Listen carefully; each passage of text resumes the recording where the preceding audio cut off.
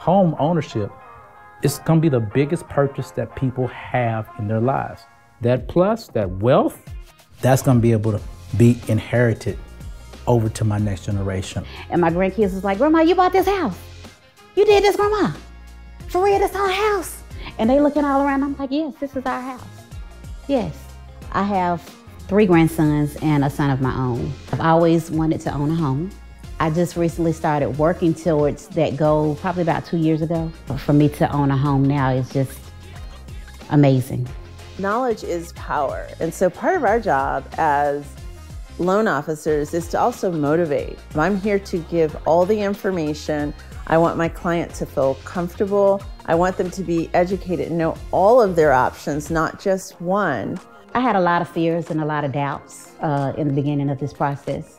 My loan officer, she helped me and she kept motivating me and talking to me and encouraging me and letting me know that home ownership is attainable and that I will be able to find a home. And she lived up to her promise. No matter where you are financially, no matter where you are credit-wise, no matter what your income, we're gonna help you get through the process, right? So it gives them a sense of confidence that, hey, you know, somebody's out here looking out for me. Once I got with Ray, they broke it down and helped me understand it, to help me be a homeowner for the first time.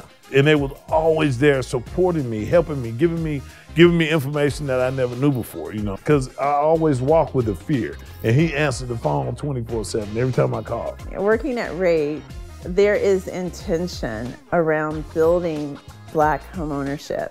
If you're someone who's successfully renting, you can own your home because you've been paying someone else's mortgage for years. When you set your mind to something, when you have goals and aspirations, you can attain those. My favorite memory was walking through the door with the keys.